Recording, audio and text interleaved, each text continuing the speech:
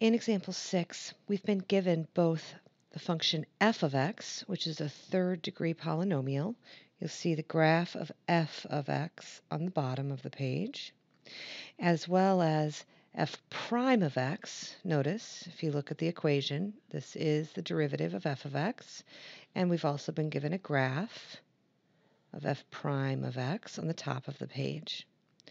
In this problem, we're being asked to consider the value integral f prime of x dx on the interval from x equals 0 to 6.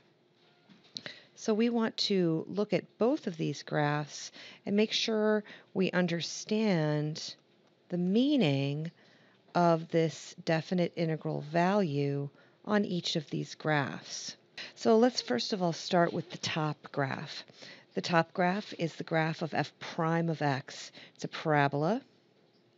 And if we were being asked to find the integral from 0 to 6 f prime of x dx, since this is a graph of f prime of x, what we're being asked to do is to find this area between this rate function and the x-axis, where we count area below the x-axis as negative.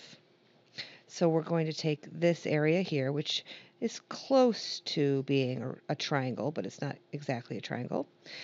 Plus, we'll add in this area counted negative. So if we could find the area between the x-axis and this parabola down here and count it as negative because it is below the x-axis, we would add in that negative value plus this area between the x-axis and the parabola, this little bitty area over here. So this positive area plus this area counted negative plus this little positive area, add it all up, that would equal this definite integral value. Now, how would we find that? Well, now it's not as simple as the previous examples. These are not rectangles and triangles any longer. So I can't just find a simple geometric method to understanding that area. We are going to talk about that in the next video of how to do that exactly. But I just want you to recognize it's certainly not as simple as the previous examples because they're not rectangles, they're not triangles.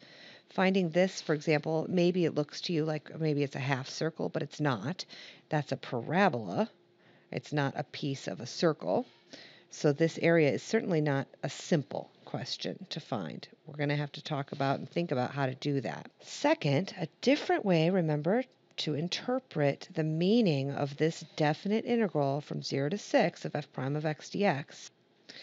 It tells us the accumulated change of f of x from x equals 0 to x equals 6.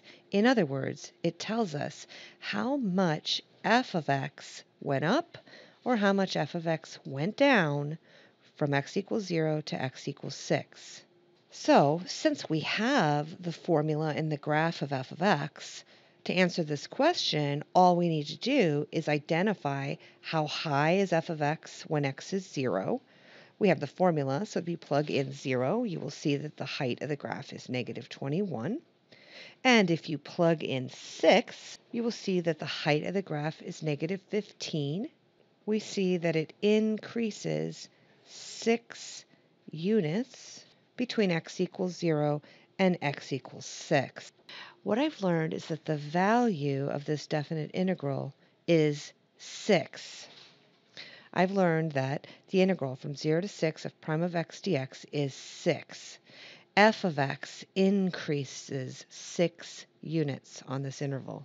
If I had a method for finding these areas up here between f prime of x and the x-axis, all of this would add up to 6. Remember, this area up here will be positive. We're going to count this area down here as negative because it's below the x-axis.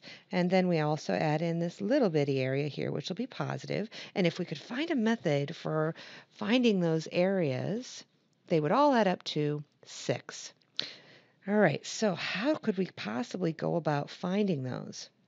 Remember on the previous pages that we were able to easily find these areas when we had rectangles and when we had triangles, and that is going to lead us to a nice method for identifying this using rectangles as estimates to filling in that area, and then we're going to eventually take a limit of areas of rectangles to fill in this area.